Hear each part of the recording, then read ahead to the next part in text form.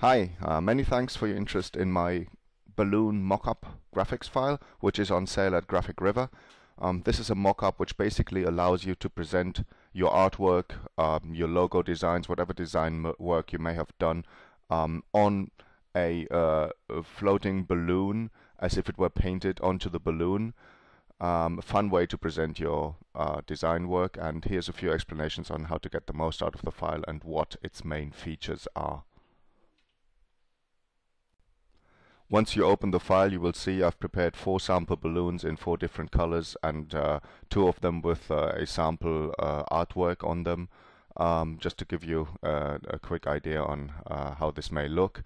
If we zoom in here, the full size, this is actually a nicely detailed work at 300 dpi, and you will see here that there's a bit of detailed work like stretch marks and little shades and glares on to give the balloon more realism. And I've also added a little string here wound around the knot at the bottom and the string falling off there, so just to give a little detail.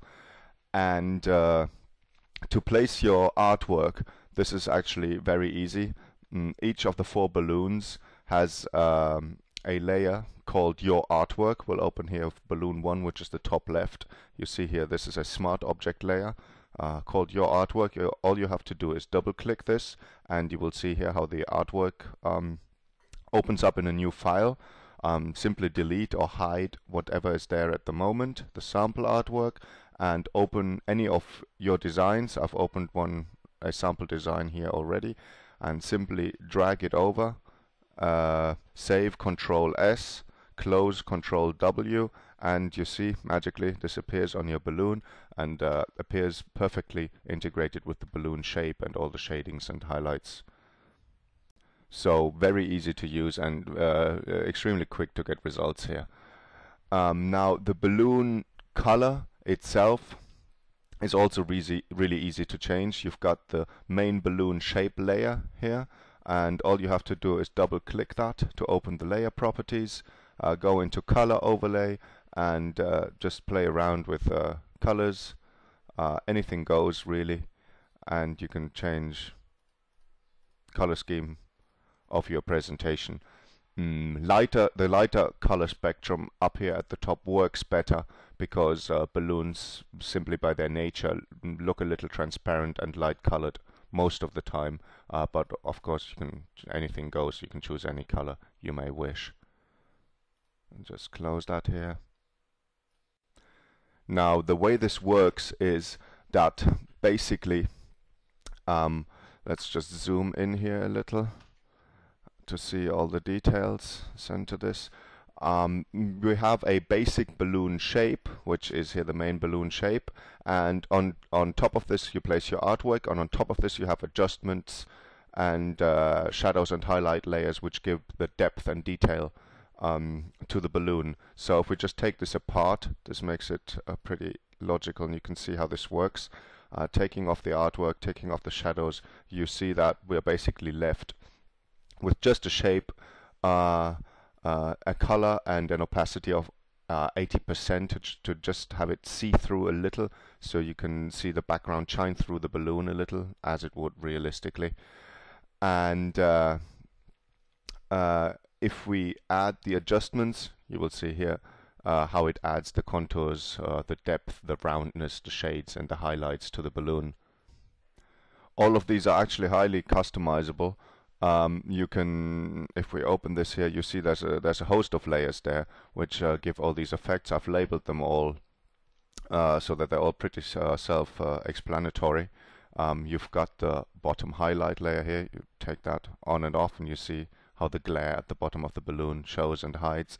You've got the top highlight, and you can take these and you can turn down the opacity if you want to give it a little less glare, make it look a little more rubbery, or make it look brighter and more reflection. You've got stretches, very subtle stretches at the top and at the bottom of the balloon. You can see here it looks a little like the rubber is stretching off. Here you see it, hang on, bottom stretches. Here you see, if we increase the opacity, you know where these come from. And you've got shadows, which is basically this main area around here, which gives the ring of darker color around the middle of the balloon. Let me just get the opacity back here. If you see, the shadows are actually only at 40%. You can make them a lot stronger. You've got extra shadows, extra highlights, which you can make a lot higher. You've got an overall highlight, which gives more brightness to any colors you may choose.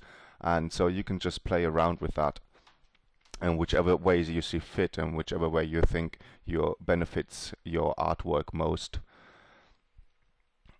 The default settings really work quite well for pretty much anything, and if you play around with them, there's really only need to adjust them very slightly, but you have all the options and there's a lot of layers to play around with, so you can get a lot of different results if you want to invest the time and have some fun with that. The same goes, of course, for the transparency of the balloon. You can just make that fully opaque and there's no shine through, which gives a more solid, more rubbery feel to the balloon. I thought it's more fun if you can see whatever background you put behind it, if you can see it shine through a little. Then on top of the adjustments, here's have the string back. You can show and hide that if you like it or not. And then I've added a few details to give the balloon a little more realism, a little more depth, which are in the reflections and details folder, which is stuck in between the balloon shape and the artwork. So when you place your artwork, you actually place it on top of the details, because you really want your artwork to stand out and not any of the highlights, stretches, whatever you may choose from the details.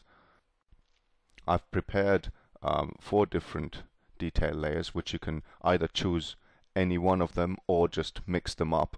And let's just get rid of the artwork here so we can see this better. At the moment, you see I've just got a little swirly abstract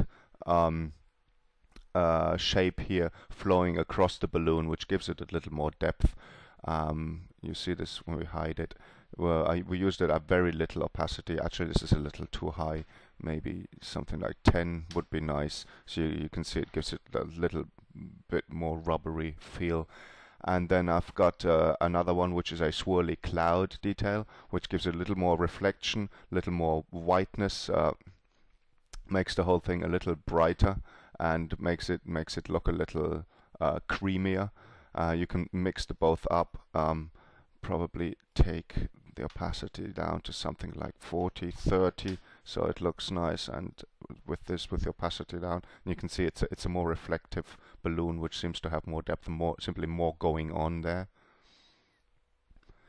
And then I've also added a couple of photo reflection maps, one of which is a sky reflection, which obviously looks even stronger now that we've placed it on a sky background. If you take away the sky background here, hide it, you can see there's a sun highlight and a few clouds there, and it looks as if the sky is reflecting in the balloon. Works really great if you place it in front of a building, any architecture, a glass architecture building makes that look great. Or, as you can see here, just a sky image, and it looks really great, reflective in the balloon. And the other is a sunset beach, which makes it look as if the balloon was floating on top of a beach with the sun going down. Again, these layers, you can play around with them. You can see here, this would be the full opacity of the image, and we use a soft light blending mode, and we take the opacity down to something like 50, and that makes it look realistic. And you can see the other balloons, sample balloons here, all have different details. The red balloon, which would be balloon 2, has the sky, the swirly cloud, and the abstract all mixed together with different blending opacity, and it makes it look like there's a lot going on in that balloon. Nice reflection, a nice depth to the balloon. The number 3 balloon has the sunset mixed up with a bit of swirlies. Hang on, I just moved a shadow layer there. And the green balloon, balloon number 4, has, hang on, let me just check what I did there. Reflections.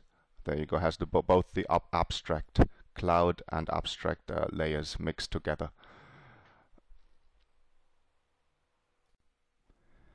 A quick word on the layer mask we use here to mask out the artwork you place on there in your smart object.